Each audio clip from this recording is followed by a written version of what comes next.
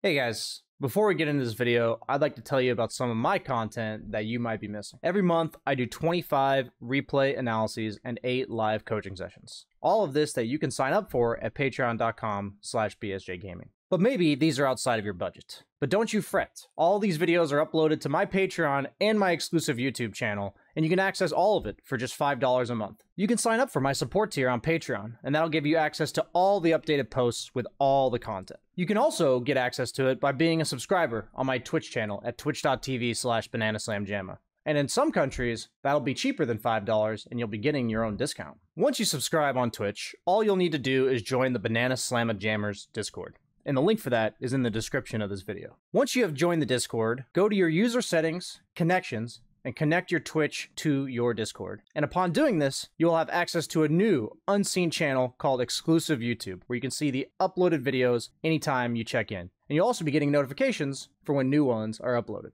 Now, most of you might get enough of BSJ here at my YouTube channel, but just in case that craving just isn't quite yet satisfied, go ahead and check out that exclusive content on YouTube and Patreon. Thanks, guys. ManaSlamJamma.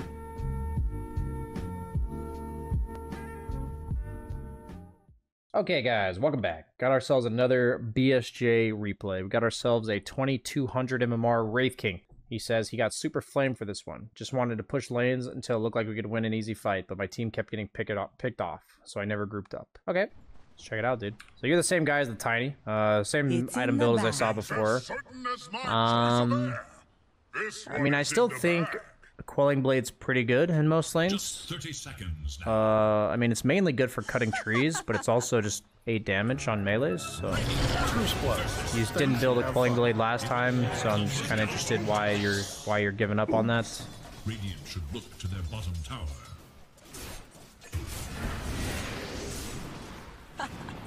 Perfect.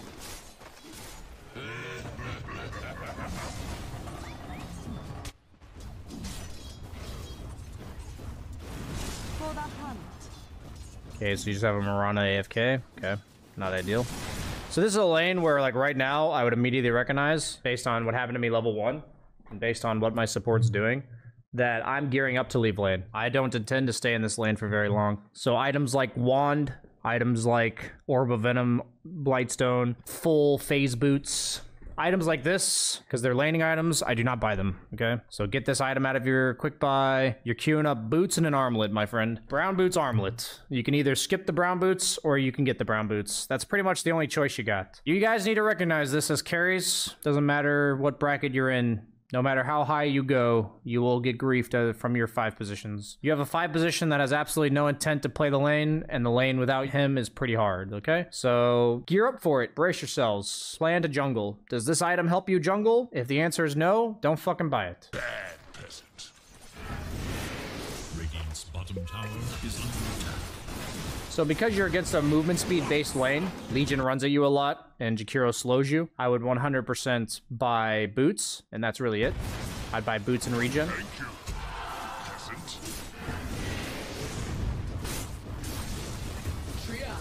So you went full bracer and a stick. Divinely. Defensive aggro. In the name of Look the to their king. bottom tower. Dire's bottom tower. Suddenly there's a Huskar in your lane.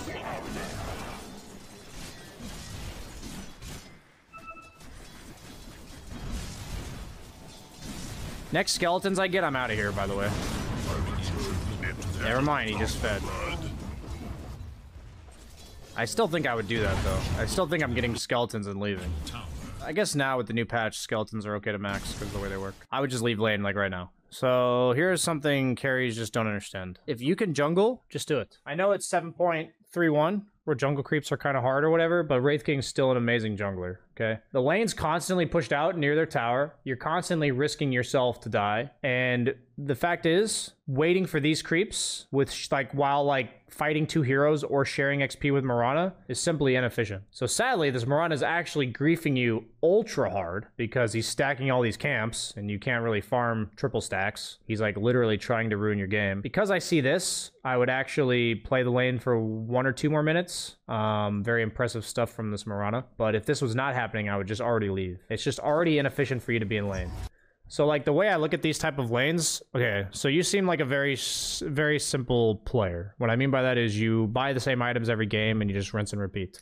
The 2 games that you sent me were 2 weeks apart on 2 different strength heroes, and you had the exact same items. The only differing here is that you bought phase boots instead of treads, which is fine. Like, treads on Tiny is correct, and phase boots on Wraith King are correct. But these are items that intend to stay in lane. The difference between Tiny and Wraith King is that Wraith King can jungle really fast. Tiny cannot. So on Tiny, you generally want to buy any item required for you to stay in lane. I talked about in the lane you were in that raindrops and more tangos would have been correct. So itemizing on him to stay in lane. But on Wraith King, the only time you itemize to stay in lane is when you're like free farming the lane and your support's like owning. But like the lane's pushed out, and I need you to understand you're against heroes that like trade very well with you. Like they hit you a lot, you know, they annoy you. These heroes are annoying, okay?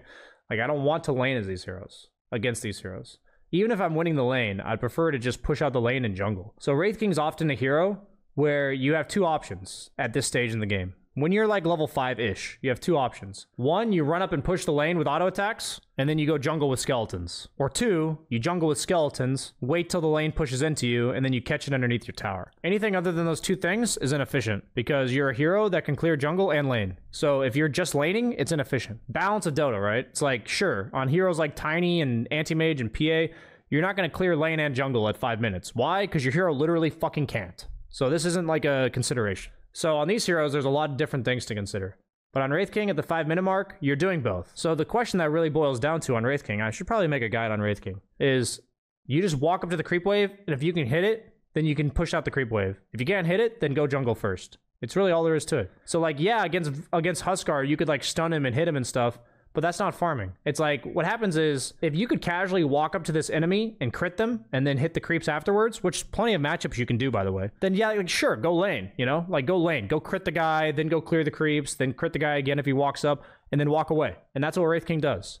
If you're like ultra far ahead in those types of circumstances, you can summon your skeletons to kill the tower. Usually I do that with a catapult. But I can tell you think very one-dimensionally. So if you're gonna learn heroes like Wraith King, you need to play him a bajillion times. And your goal on Wraith King, when I say a bajillion, you need to play him 25 times in a row. And your goal at 5 to 6 minutes, 3 points and skeletons, is to recognize, can I just walk up and right-click the wave? If so, I'm gonna go jungle after I clear the wave. Can I walk up and right-click the wave? No. I'm gonna go jungle and then return to the lane when it's at my tower. There's just no exceptions to this. There are none. There are none. Like, this is just standard Wraith King play. Notice how long it took you to get 1 creep. So, like, when we could have left for jungle, right here, we could have left for jungle, right? 450. BSJ, how do I know I'm supposed to leave for jungle? You tell these guys they're supposed to understand they're supposed to leave for jungle, and you don't explain it to us, BSJ. And I'll say, okay, honestly, fair. I use a lot of terms like, you should go jungle here, this is a good Wraith King game, this is what Wraith King does. But this is how we come to the conclusion. So if you're not Wraith King, you're a hero that probably can't jungle. So there's not any options. So it's whatever. But if you are Wraith King, a hero that can jungle, you just cleared your last creep at 450. Okay? It's 450 into the game. You got your last hit. We do not jungle. We proceed to stay in lane. Over the next 27 seconds, we get 1 creep. It has now been 31 seconds. It has now been 41 seconds, and we are now jungling. We got 1 creep in 41 seconds. This is what you guys just have to see, okay? I understand that you actually went to the jungle. This is great, guys. This is actually great that he went to the jungle late, because he's like, wait, this lane doesn't feel that great. I'm going to go jungle. But if you can see this ahead of time, where you don't have to wait 47 seconds, or sorry, 44 seconds to realize you should go jungle, then you're like literally 1,000 MMR higher. And all that takes is knowing what hero you're playing. At 5-6 minutes in, if you know you can jungle, you'll know you'll clear that creep wave right in front of this tower, and you'll know you can't right-click it because you're against Huskar, and then you'll just leave. So it's not a matter of me expecting you to understand every single matchup. It's not a matter of me expecting you to understand every single hero. But the way you guys are going to climb MMR, the way you're going to get better at Dota is by understanding specific heroes, understanding how they work, understanding how these rules of lanes tie to that hero, and then learning this shit as you're playing. Right? You're like, ah, shit, I should have jungled. So, like, this should happen the first, like, 10 games you play Wraith King. Like, say you play 25 games of Wraith King, this should happen, where the decision's, like, a little fuzzy. You know, you're like, I don't know exactly what I'm supposed to leave lane. Sometimes you'll leave lane a bit too early. Sometimes you'll leave lane a bit too late, like here. But, you know, you'll understand that this is the one decision you're really trying to make and understand. And guess what happens, though? Is you're going to make this decision, you're going to get better and better at this single decision, and then guess what? You're going to understand, based on what the enemy hero is, when you're going to leave the lane. You're going to know this at minute 1, like I told you that you could know at minute 1. And then what's going to happen is, between minute 1 and minute 5, you're going to buy items that allow you to survive the lane, and then you're going to leave the lane with items that allow you to jungle, right? You're not going to leave the lane with Bracer and an extra Gauntlet of Strength. You're going to leave lane with full phase boots, or like 2/3 of an armlet, and then you're jungling with an armlet, rather than jungling with Bracer and Gauntlet. These are not efficient jungling items compared to an armlet or phase boots. They're not efficient, okay? Like, to compare to how much damage they offer you and how much farm speed they offer you compared to cost. They're not efficient. So this is going to guide your entire first, like, 7 minutes, if you just understand when you're going to leave the lane. So it needs to be, like, your sole goal in the next, like, month between this replay and your next one is to play, like, 25 games of Wraith King and to understand this. So you end up taking a stack and you return to lane, great. So it seems like you have a decent understanding of Wraith King. Ownage. You're doing the whole rotate between jungle and lane, great. Started at 45 seconds late, that's like 1,000 MMR right there. If we can get it down to 30 seconds, that's like 200 MMR. If we can get it down to 15 seconds, you know, that's another 200 MMR, etc, etc. Okay, so you're putting a little pressure with the catapult, great. So notice how when Huskar leaves, you're just walking out and pushing the lane, great. This is pretty good here. Please just hit the creeps. Yep, just hit them. Doing a little pump fake action here. Being a little inefficient with how fast you clear those creeps, but it's whatever. Could be worse. Please auto attack off cooldown. Radiant's bottom tower is under attack. Okay, you're auto attacking kind of, but it could definitely just be faster. This whole mini game of how fast you clear those creeps, you need to understand is like how fast you farm. Like how fast you clear these creeps is a mini game. Literally a little mini game. Yeah, you actually apply tower pressure because you got skeletons. I like this decision. Clearly this guy's in a little bit of trouble here. Yeah, that's good. Then you're gonna go jungle now. Great. Pretty good rotations. Honestly, this is all pretty good. The little efficiency things are what will get you to like 4K because you're just not fast enough with what you're doing. But the overall concept, very correct.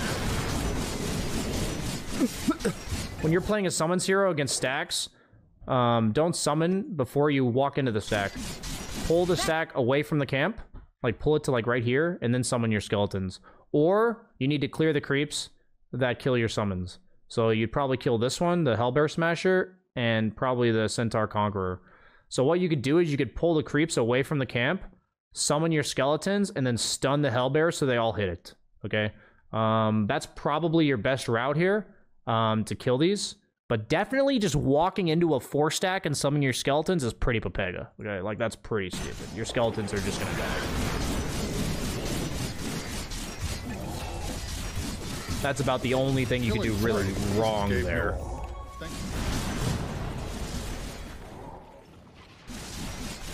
I wouldn't really summon skeletons there. I want you to know that your skeletons are your jungle steroid. Only use them in lane if you need them to push the lane. If you think you can't push that lane past Huskar without using the skeletons, that's fine. But if you thought, like, I'm going to be annoying to this Huskar, don't do that. Use your skeletons to jungle with you. Summon skeletons when you're at 8, because the way they work now, just summon them. Yeah, you're just being inefficient with these little things. Just play more Wraith King, get in the habit.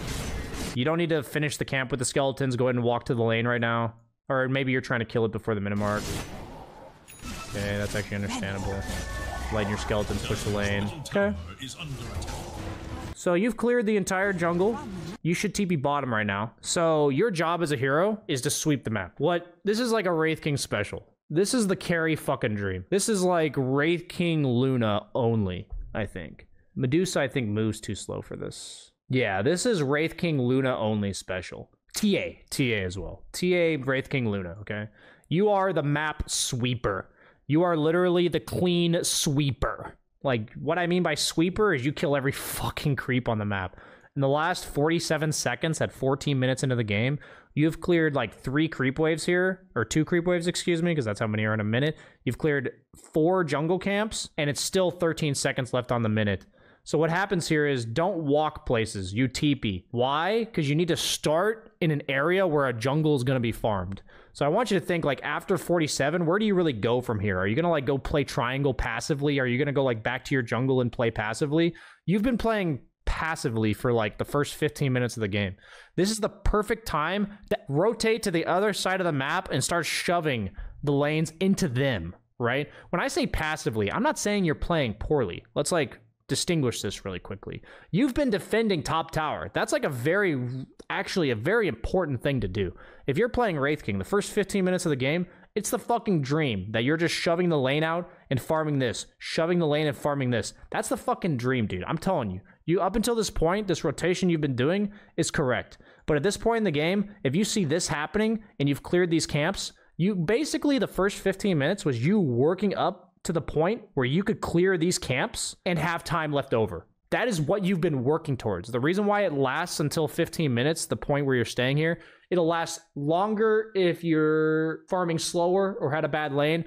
It'll last shorter if you farm faster. So it doesn't have to be exactly 15 minutes, but it's this concept of you cleared this entire jungle and you had time to walk somewhere else. If this lane down here was like already here, then you don't go here, okay? Like if the lane down bottom was already at their tier 2, the point that I'm trying to make here is you have sufficiently defended this tower. I'm trying to make sure this is an organized thought. You have sufficiently defended this tower. As a carry, if you are farming, there's like check marks in the game where I'm winning. These things have to be happening. And what those things are when you're winning is that, as Wraith King specifically, we keep this tower alive at all costs, meaning if we're gonna go feed for it, don't do it. But like, as long as we're not dying, we keep this tower alive. And then this lane gets pushed into this tier 2. So if one of your teammates is already doing that, then the series of events for you as a carry, let's just make sure we understand priorities, is this tower first, right here. Okay, we take this tower first. So if nobody on your team's done that yet, you need to go take that tower. Sometimes this tower being alive will make you leave this area earlier, because you can use your armlet timing to go get this tower, because this tower is very important. But since this tower is dead, the next priority is to get bottom lane shoved into here. Bottom lane gets shoved into tier 2. Once the bottom lane is at least to right here, give or take, at least right here, we can consider collapsing onto mid tower. At no point in the game is it correct to take mid tower in like a normal pub match. You know, if this is professional Dota, sure, go ahead and coordinate or whatever. But in a normal pub match, it is never correct to take this tower while the creep wave bottom looks like this. The only exception is if you guys literally just killed them. Like literally you just showed up to this tower, killed 3 people right here. They're all dead for 30 seconds. You take this tower and then you TP. But like you killed them, they all died like 20 seconds ago and they're kind of respawning. So this is not the situation I'm talking about. So what I'm saying is defend this tower, TLDR, defend this tower like you were. You'll probably have to leave around 10 to 12 minutes if this tower was not taken, whenever you get your armlet. If this tower was taken, then you have to leave when you've cleared these jungle camps and the lane bottom looks like this. I want you to take a mental snapshot of this. You can literally take an actual snapshot of how the minimap looks right now. You've pushed in top, jungle's farmed, bottom lane shoved into your tower. You instantly fucking TP here. And all that's going to do is it's going to start this process of closing the map in on the opponent. Now, there's a small chance I watch this replay and that 5 seconds from now you TP bottom. And everything I said to you was wasteless, or like a total waste. But to the people at home, hopefully they still learned something. What I'm concerned about is that if you don't go bottom right now, then what you don't understand is that you need to start collapsing the map. And what I'm really concerned about is if you don't go bottom, that you then go back to your triangle, or you go back to here. You guys are so fucking far ahead right now. You are not allowed to start the minute on your own side of the map now. Like, now that you've done this backward sweep, every minute, by the way, you've been clearing a creep wave and then farming jungle, and then returning to the creep wave and farming jungle. That same pattern needs to continue, but the creep wave that you're clearing, instead of it being this one, is the one down here. If you do anything backwards here, you're fucking noob 2K, okay? I'm just telling you right now. If you don't, you have my seal of approval, and I respect what you did.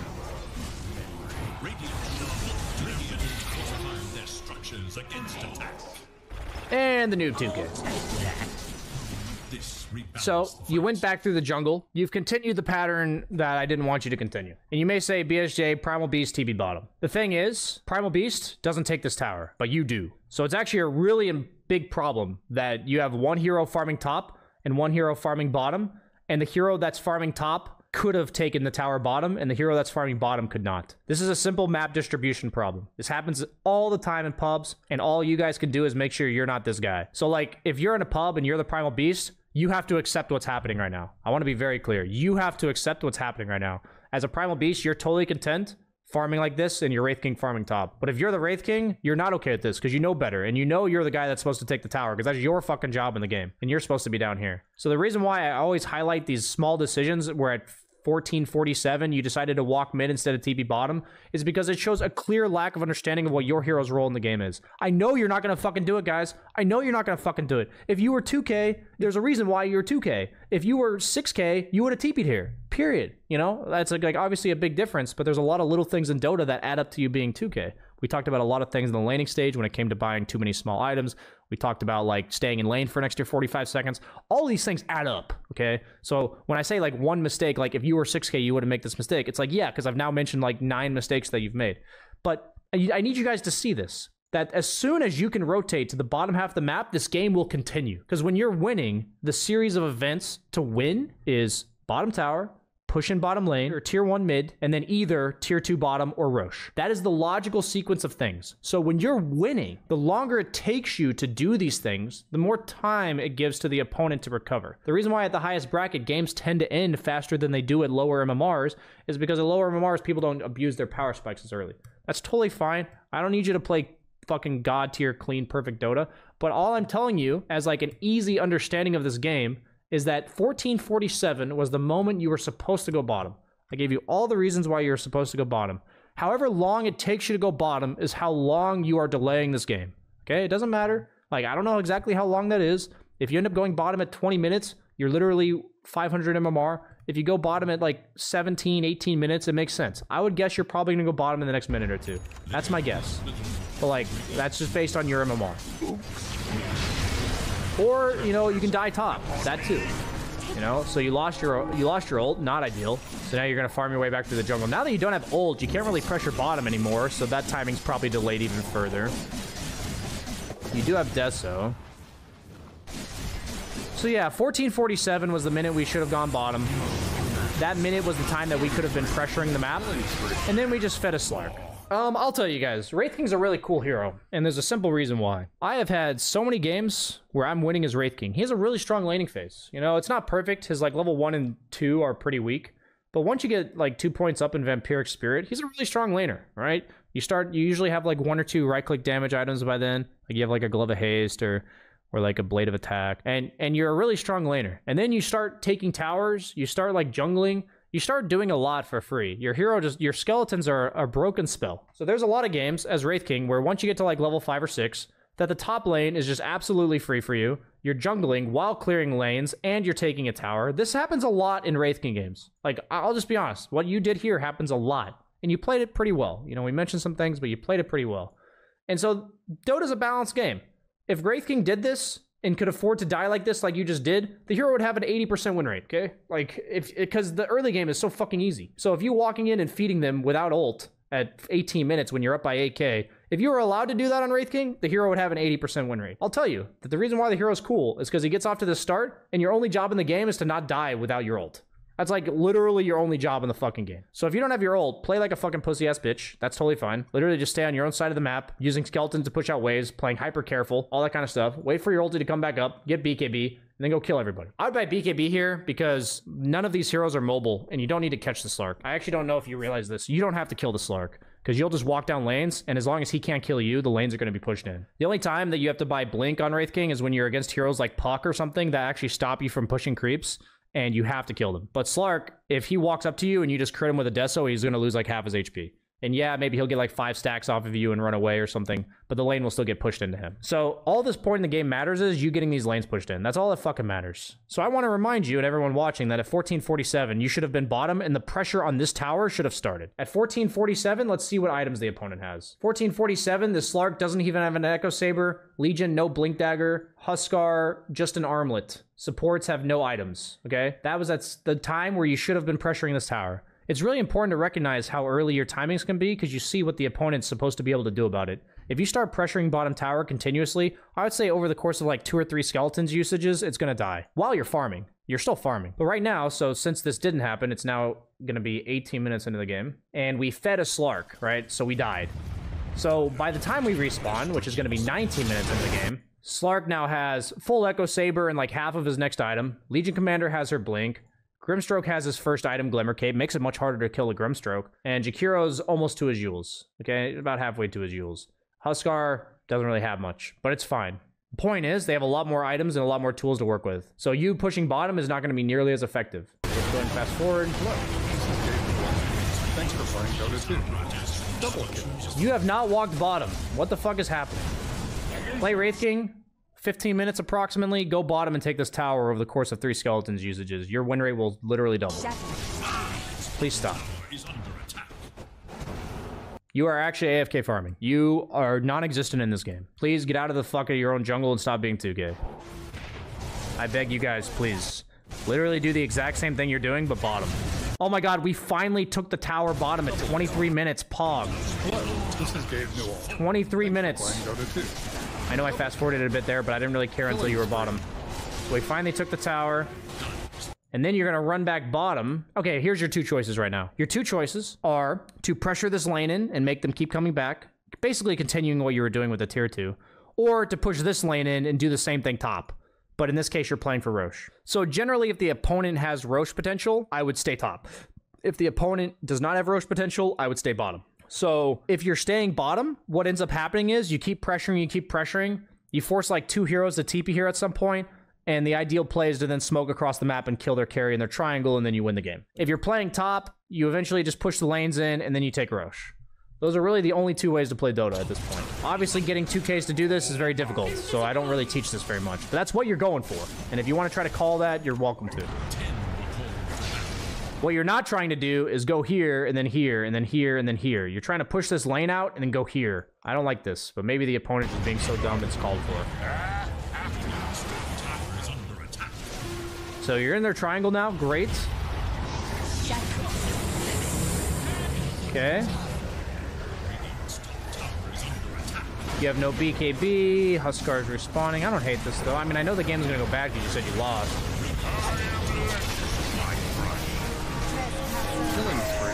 This looks fine to me. So now we're going to go clear triangle. We're going to clear top wave. And we're going to back. And we're going to back. Okay, man. I'm actually going to end the replay right here. It's a waste of my time after this point. I've watched your games now. I think you've got a lot of things going well for you. But you've got the BSJ effect. You have like 3 decisions you make a game that are so fucking god-awfully bad, you're just going to lose your games. When this is the state of the map, you are not allowed to go past this line. I'm going to draw the line for you. You're not allowed to go past it. This line right here. Until you have an Aegis. Okay? It's that easy.